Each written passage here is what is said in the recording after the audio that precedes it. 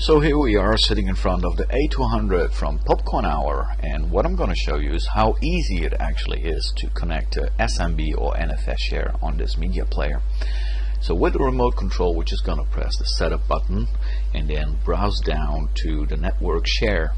Now from this network share, we're just gonna click on the right arrow button and go to browse, and this will actually show us all the items available on our network.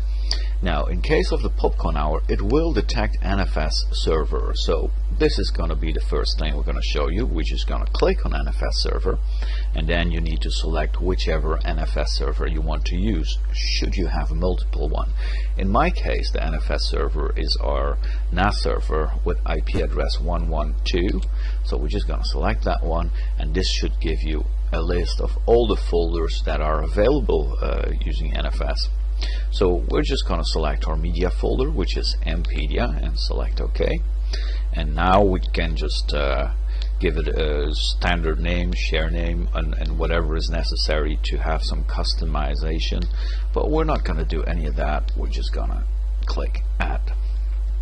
Now if we go back to the main page, to the source where we were in the beginning, if we press down on the network icon, we will actually see that it has mapped here MPedia, and this is NFS Share, and we can easily go deeper and then see our content and playback from here. So that's a very good start. So for SMB, it's quite similar to do this. So we're just going back to the setup menu, click network share again, and then just click browse.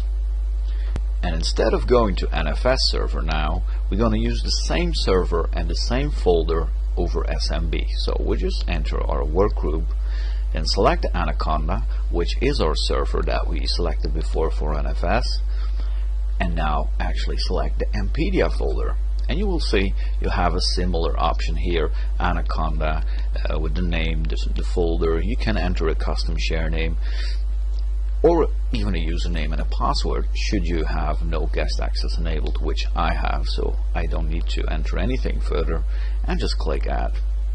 Now you can see it added both onto this list, but the most important thing is that these are both available from the main page just by clicking the down arrow while the icon of networking is selected.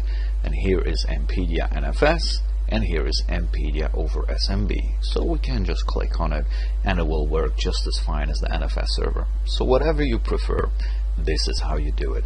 So I hope this tutorial brought you something, and I'll look forward to bringing you more like these in the near future.